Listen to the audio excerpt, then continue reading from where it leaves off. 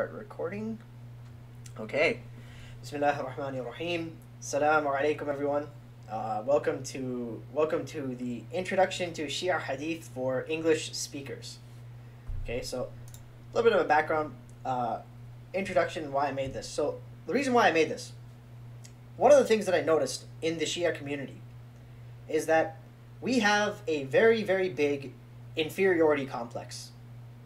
We have this belief that we need to prove everything that we believe from Sunni books in order to prove Shia beliefs.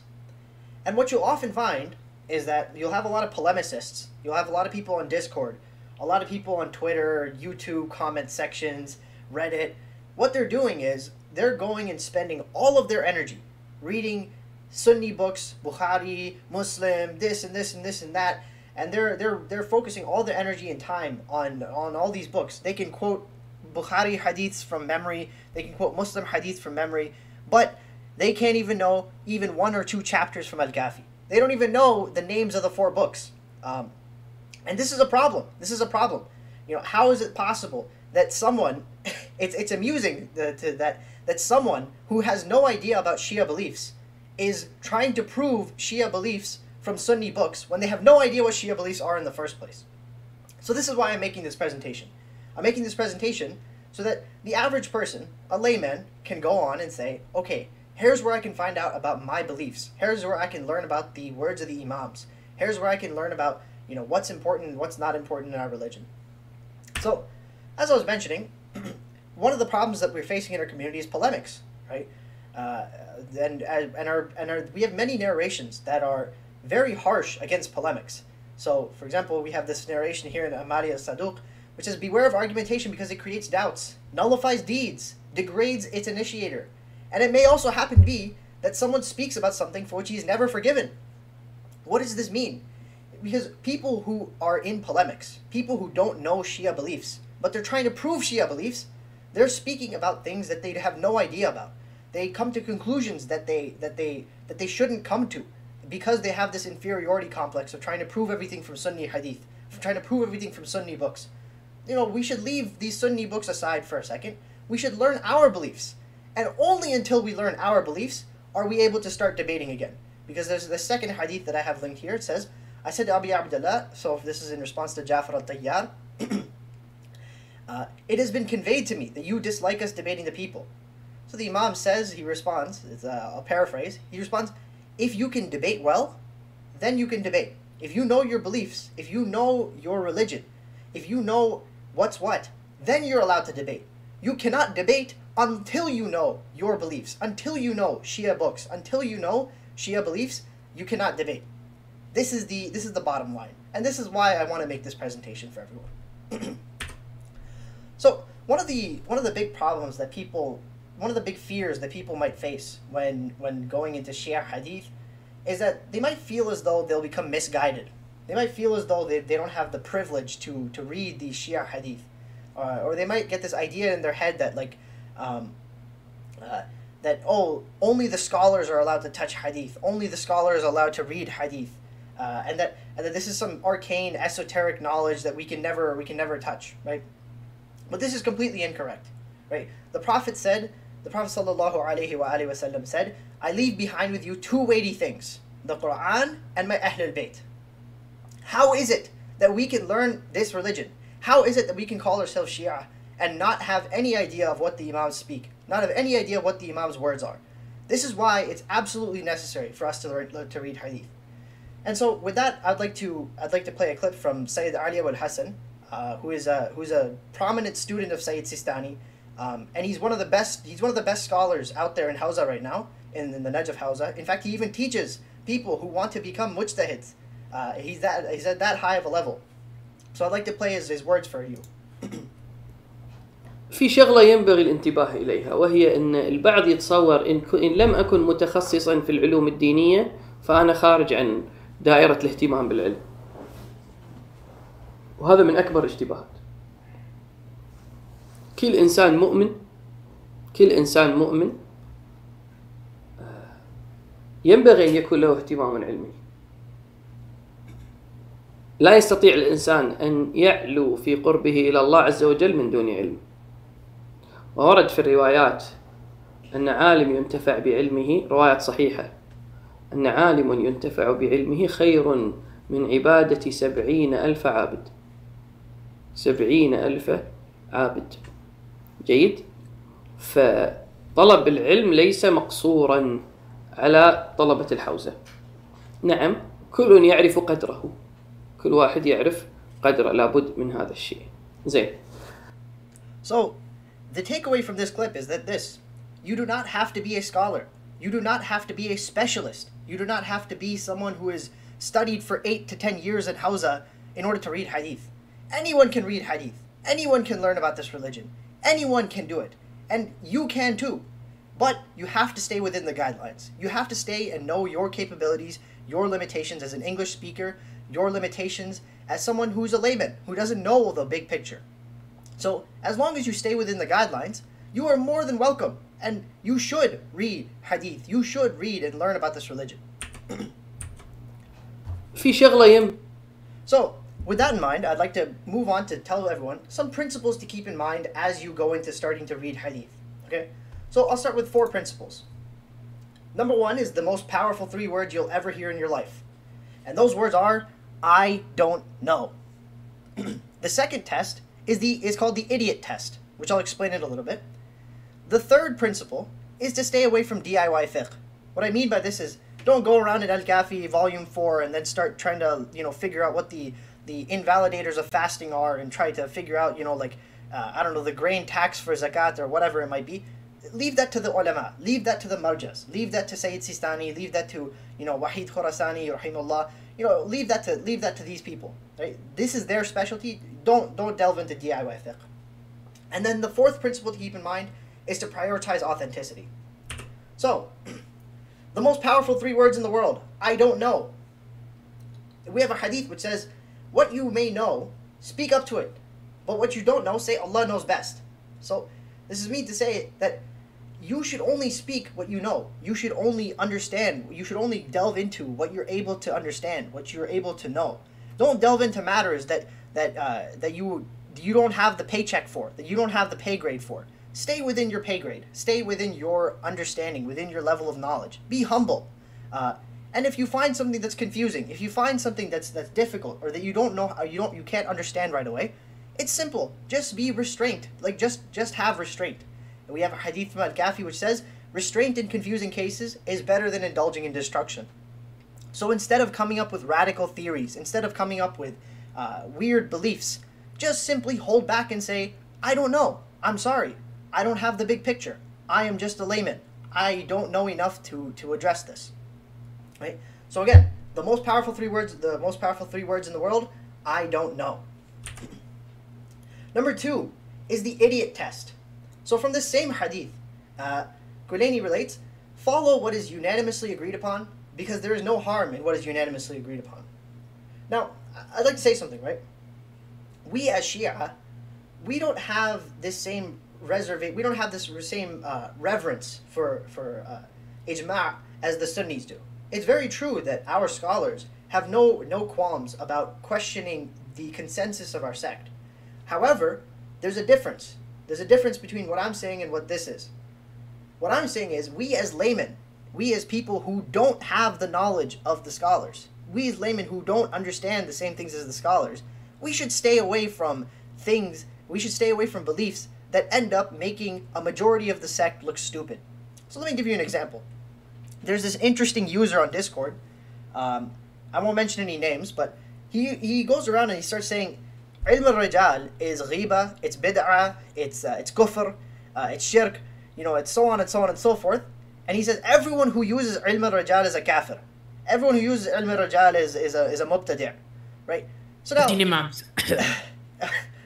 yeah, exactly, that guy. Let's unpack that statement for a second, right? If his reading of the hadith, if his reading and understanding of the hadith made him come to this conclusion, okay, what does this conclusion entail?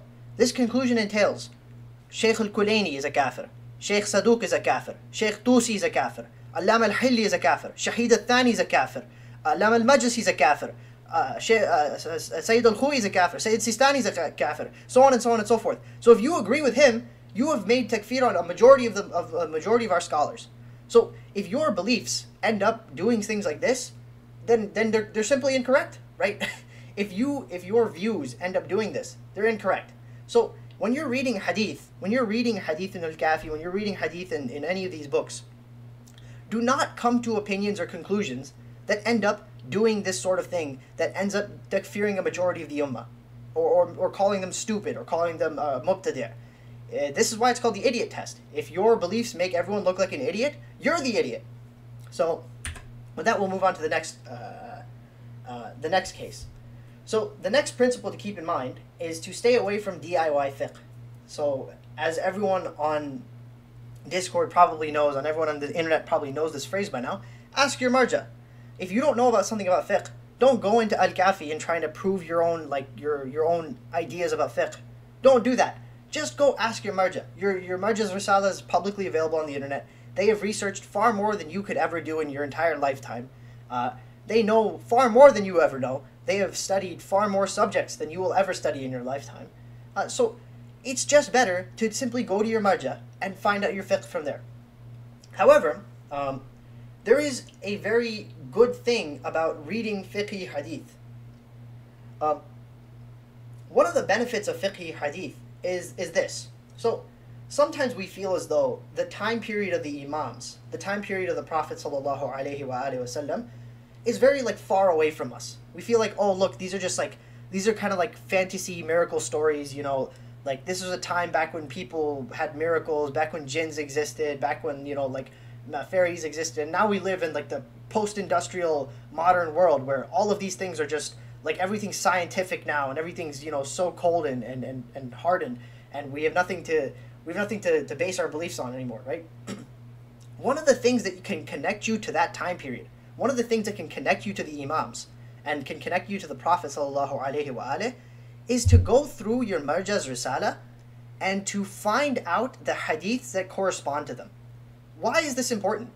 Because one of the things that you can do is that when you're doing wudu, you realize the wudu that I am doing is the wudu of the imams, is the wudu of the Prophet sallallahu alaihi wasallam. When I'm doing my 5 daily prayers, this is the prayer of the Prophet sallallahu alaihi wasallam, right? There's no difference to it.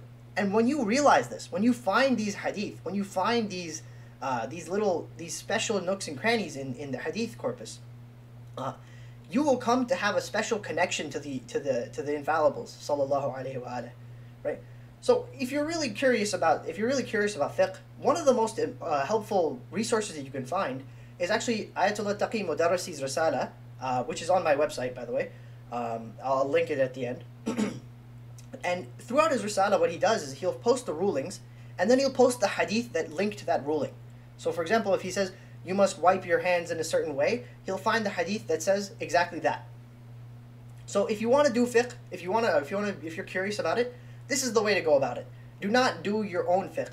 Stay within the guidelines. Stay within your marja. And finally, the fourth principle to keep in mind is to prioritize authenticity. Okay, so this goes without saying. Okay, this goes without saying, right? One of the most fatal sins, the most grave possible sins that a Muslim can commit, is to lie purposefully on an infallible, right? One of the most mutawatir narrations. In fact, this is so mutawatir that it's probably one of the most mutawatir narrations out there. And it says, "O people, many lies has spread about me, and what they consider to be my hadith. Whoever forges a lie and calls them my hadith," meaning the Prophet sallallahu alaihi wasallam, "has filled up his seat with fire." So, in other words, if you purposefully lie on the Prophet, you're gonna go to hell, guaranteed.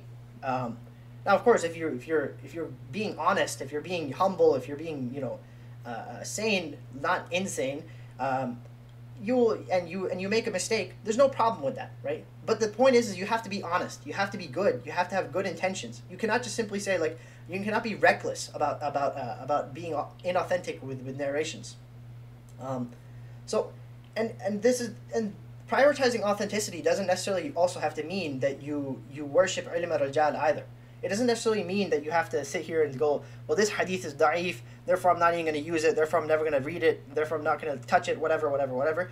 But I'll address this later. But it doesn't necessarily have to mean that. what I mean by prioritizing authenticity is to prioritize trying to understand and trying to sift out what is weak material and from what is strong material. However you do that. I don't care how you do that. I don't care, what the method you use. But the point is you have to prioritize authenticity.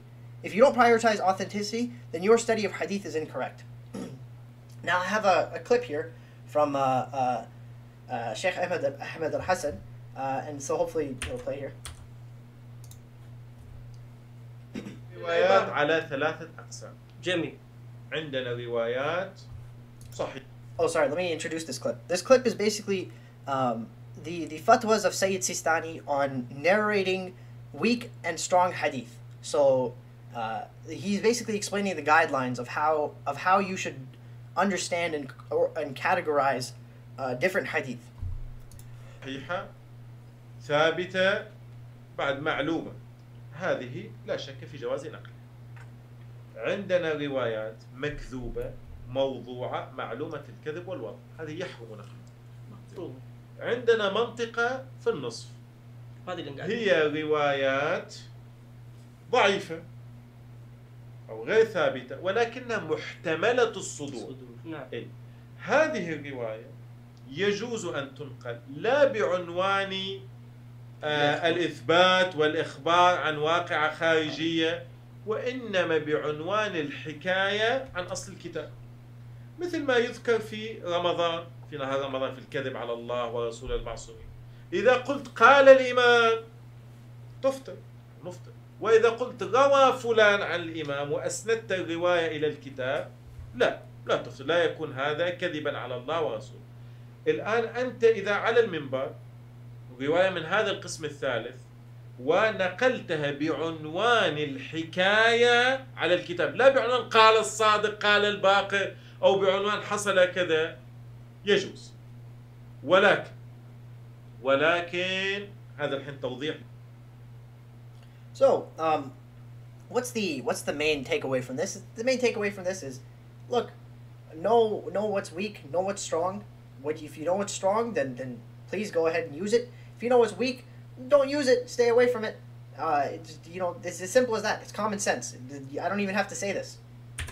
So, anyways, now that we've learned the principles of how to read hadith, now let's go into where we can find these hadith. Okay, so let's pay attention to some important websites that you need to know about first. So some of these important websites, the reason why they're important is because they'll give you context to hadith. They'll let you learn about, the various parts of our sect, history of our sect, different debates that have happened throughout Shiism, different beliefs that have occurred, so on and so on and so forth. So there's a list of these here. Iqra Online is one very good one. One of the best websites you can go to is shiiticstudies.com, because this is a very academic website. They have a lot of good articles and content that explain a lot of the important parts of our corpus. ShiaChat.com is also helpful. There's a lot of garbage there, of course, but if you go on my website, which I've mentioned here, it's zorara.com, if you go on my website into the recommended reading section, I have picked out and found a lot of the good threads that are on there from a lot of the good authors from Shia Chat, and you can go through these. You can go through these threads, and they're very educational. They're very helpful. Of course, there's also alislam.org. Again, like with all of these websites, there is some good articles and there's some bad articles. The only website that'll say that doesn't have anything bad on it is shiiticstudies.com. Even that's just there's nothing bad on that website. I don't think. Now, as for the other two, these are two Telegram channels or YouTube channels that you can use: Purified Truth and BrillBooks.com. So those two videos that I just showed you, they're from Purified Truth. They translate a lot of videos. They translate a lot of Arabic articles, and they're very helpful. Now, wait. Oh, yeah, never mind. Yeah, go on. I was just gonna say about Hubbi Ali, but you got that. Yeah. So now, websites for primary sources. So if you're trying to find hadith, where do you have to look? You have to look on these three websites: thaqalain.net, hubbiali.com, and alislam.org. Now I have a list of these books here, which you might be able to find, and I'll go into a little bit more detail about them in a bit. So now, the most important books to know about are these. Now I'm going to go through each one of them in lightning speed as fast as I can, because there's a lot to cover. But we'll go through each of them. So first and foremost, the most important book ever in Shiism. There's no book in Shiism aside from the Qur'an that is more important than this book. It is a book that has everything in it. It's titled Al-Kafi, meaning sufficient. Literally, it is kafi for people. It is so comprehensive. It covers everything. It covers from your basics of knowledge, from tawheed to prophethood to imamah, from belief and disbelief, from good deeds and sins, from dua to the Qur'an, your fiqh in all of its detail, various sunnahs of the imams, sermons of the imams, and so on and so on and so forth. This is the most important book you'll ever read. And I'll go into a little bit more detail about this book specifically towards the end of this presentation. We're almost done. The next book is Al-Tawheed. Al-Tawheed covers all of the aqidah that you need to know about with Allah. So it has all the hadith from the imams about various aspects. So it'll cover, divine simplicity. The attributes are the same as the essence. All the names of Allah are not indicative of anything about the essence. They're just, whatever. The attributes of action, attributes of essence, Allah's justice, ta'wil of verses of the Qur'an which talk about quote-unquote anthropomorphism, free will, predestination, so on and so forth. So this book will cover it. And they have hadith about all those subjects in this book. Next you have Basair al-Darajat. Now, Basair al-Darajat is a book by Shaykh Safar al-Qummi, and it covers about the fada'il of the imams and the prophets, their miracles, their merits, and things about salvation of Shi'as and non-Shi'a. So what you'll find in this hadith, if you want to know about miracles of the imams, you can go to Basair al-Darajat. If you want to know about the knowledge of the imams, you can go to Basair al-Darajat. So this is a very helpful book in this regard, and it's a good book. The next book we have on this list is Kamil al-Ziyarat. So Kamil al-Ziyarat has a lot of narrations about Muharram, Ziyarat of Imam Hussein, mourning, and in fact I'm sure everyone's heard this famous hadith which says one who sheds a tear the size of a fly's wing, then paradise will be obligatory on him if he cries for Imam Hussein. And so this hadith, among many others, is in Kamil al-Ziyarat, and you'll find things like it in Kamil al-Ziyarat, like how to do ziyarah, what's the intention that you need to have, and so on and so forth.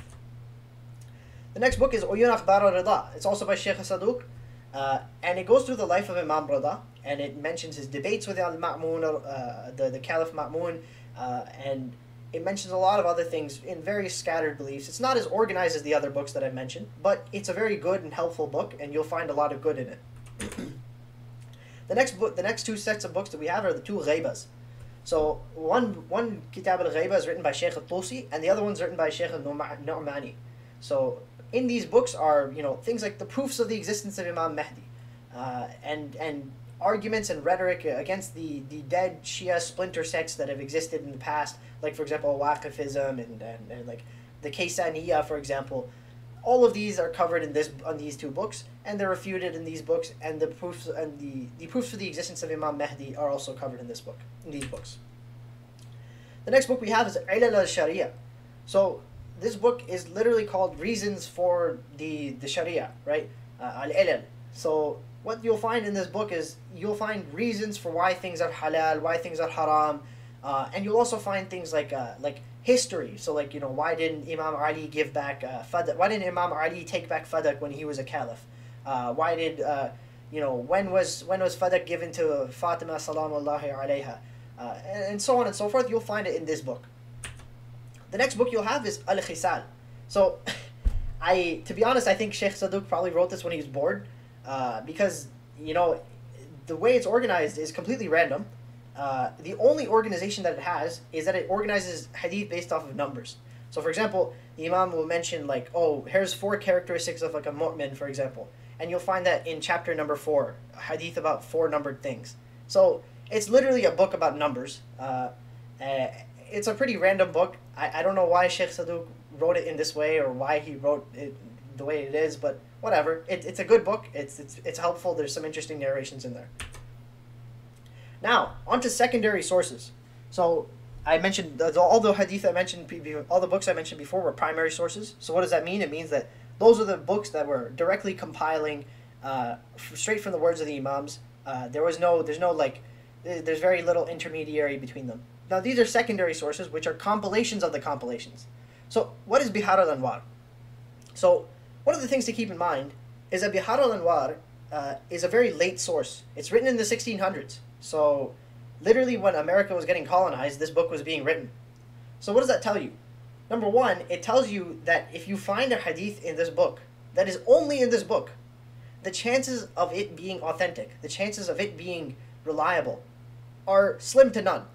Very slim to none. So when you find these, excuse my language, these idiotic Sunnis who will come and bring you a narration, and the reference is Bihar al-Anwar, volume 69, page number 420. What you'll find is that if that's the only reference for that hadith, you can probably put it in one ear and out the other. So this book, in this sense, it's not meant to be a book of reliable narrations. It's not meant to be a book of, like here's good solid hadith that you can all rely on.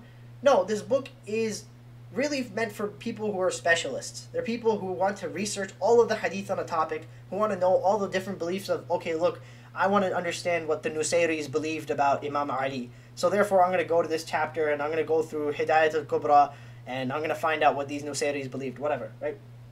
There's literally random hadith from all sorts of places in this book. There's even hadith that Alam al-Majlisi literally found on the street in this book.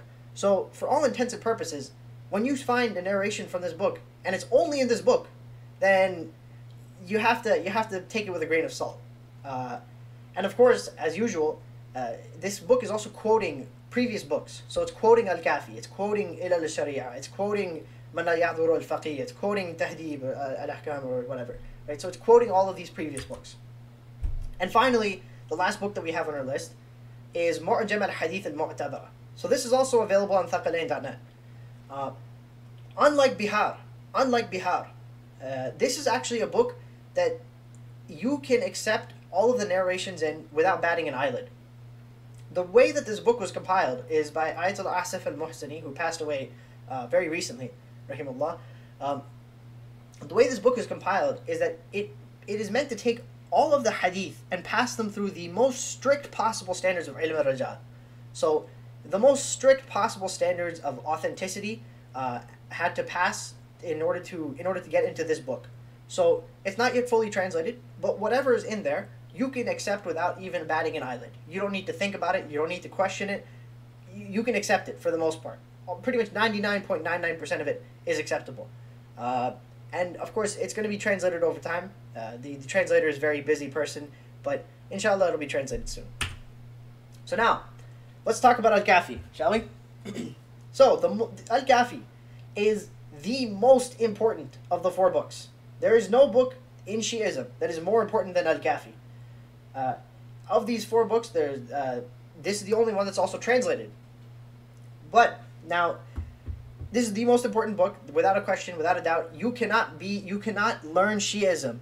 You cannot learn Tashayyu in any respect whatsoever unless you go through this book. You must go through this book and you must learn it. You must have a working familiarity with this book. How is this book organized? This book is organized in 8 volumes. The first 2 volumes are called the Usul. Volumes 3 through 7 are called the Furu', and the 8th volume is called the Rawda'. So, the Usul consists of the following topics. It consists of volume 1, where it talks about the intellect, the aql. It talks about knowledge. It talks about Tawheed, Nabuwa, and Imama. These are the topics that it covers.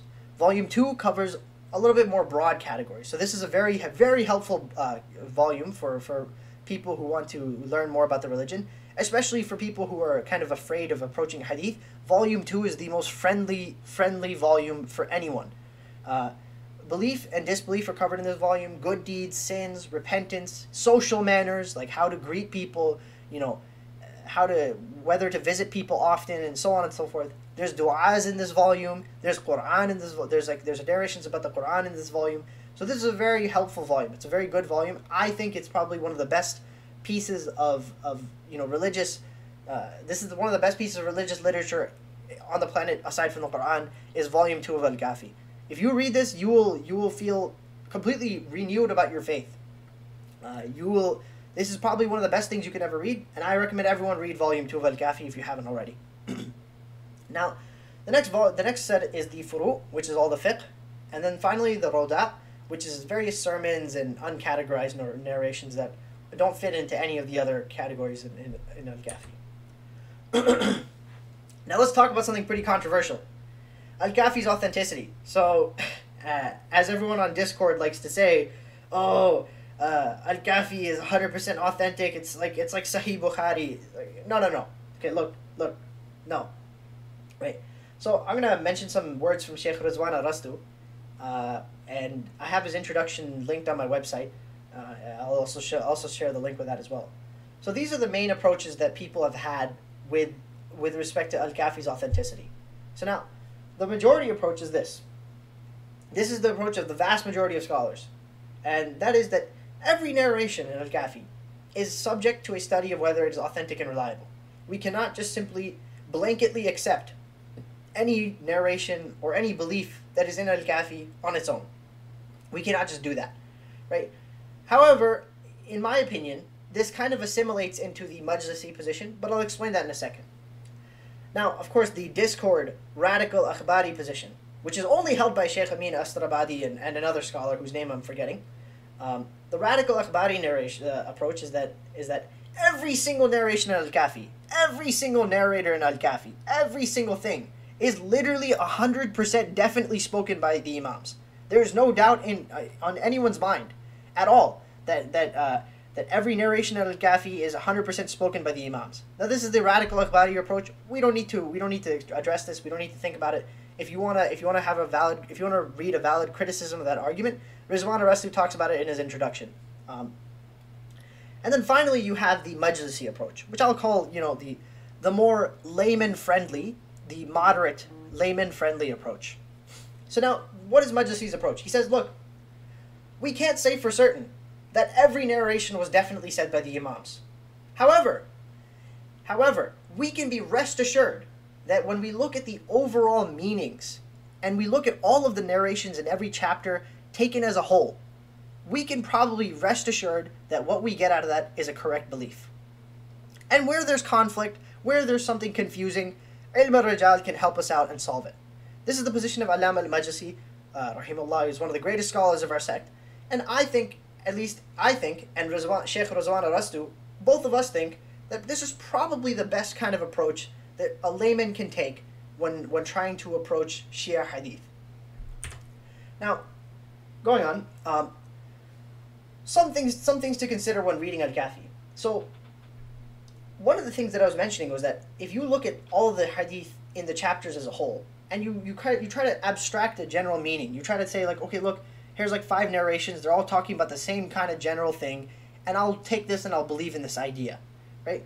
So what you'll find in Al-Kafi is that a majority of the chapters, they'll have 1 or 2 strong narrations in every chapter, and then a few weaker narrations which will corroborate the strong narrations and back up with a few smaller details.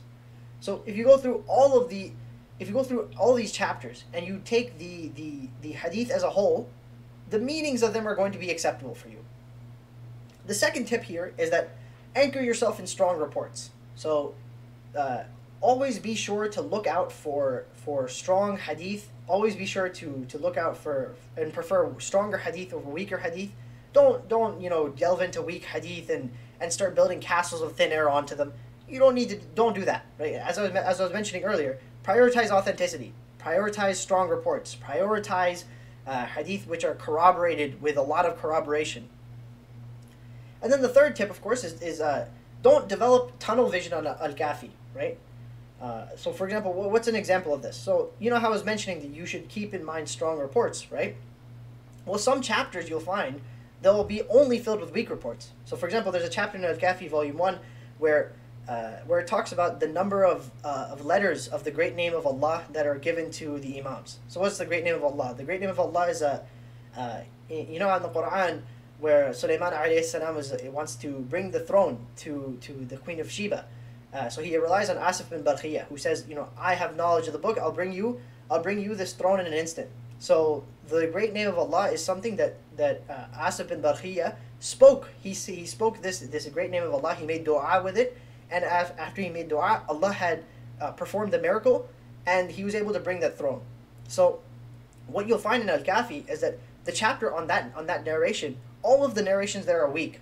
However, if you follow this advice of only anchor yourself in strong reports, you might be misled. You might think, oh, this is a chapter I might want to disregard. That's not true. If you actually look in Basar al-Darajat, you'll find that not only is this narration that the great names of Allah is authentic, but it's actually mutawatir. It's completely mutawatir. It's almost undeniable. So don't develop tunnel vision on Al-Kafi. Keep Al-Kafi as your root. Keep it as your base, but be sure to look into other books to try and to understand and fit together different narrations. And then the final tip I have for you is that you should rely on Majlisi's gradings. Majlisi's gradings are very reliable. They're very good. If you want to, they're actually not very far off from what Sistani would use or other traditionalists like him would use. Majlisi's gradings are very good, and you can use his gradings to actually check other hadith outside of Al-Kafi. And similarly, with Mu'jam al-Hadith and Mu'tabara, what you can also do is you can also use those gradings as well and use them outside of books other than Mu'jam al-Hadith and Mu'tabara.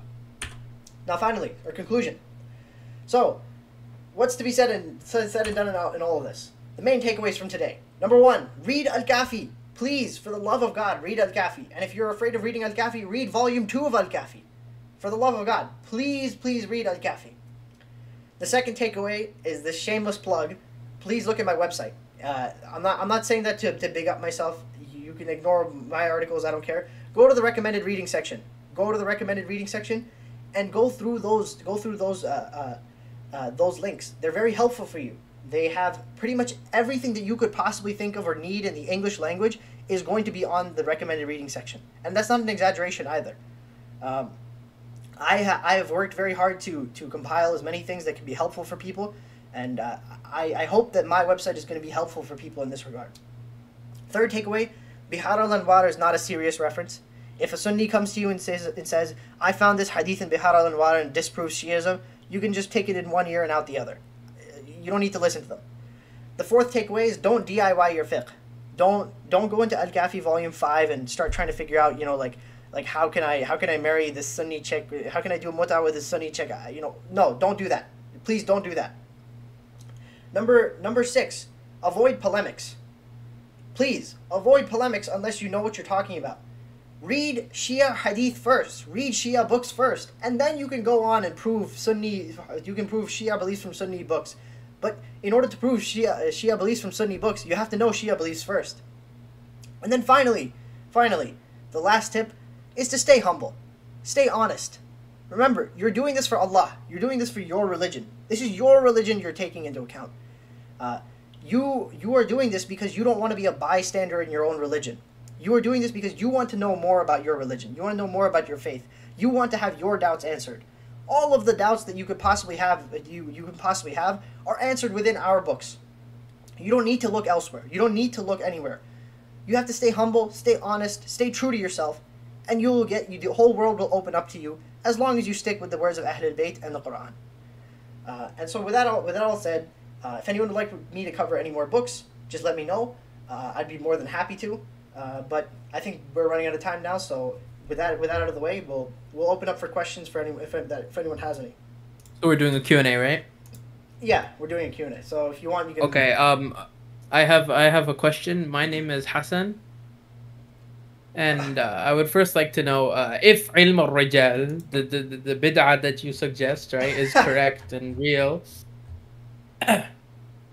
Where is it in the hadith? Have our imams talked about ilm al-rijal? هذا حديث ضعيف. Oh my God. What is this? What is this? What is this? What is this bid'ah you're pulling out the air? What is this ghiba? What is this ghiba? This ghiba, this slander. You should read the Maqbula of Umar bin Handala. That you should, and don't make the mistake that the 13 Imams guy made with trying to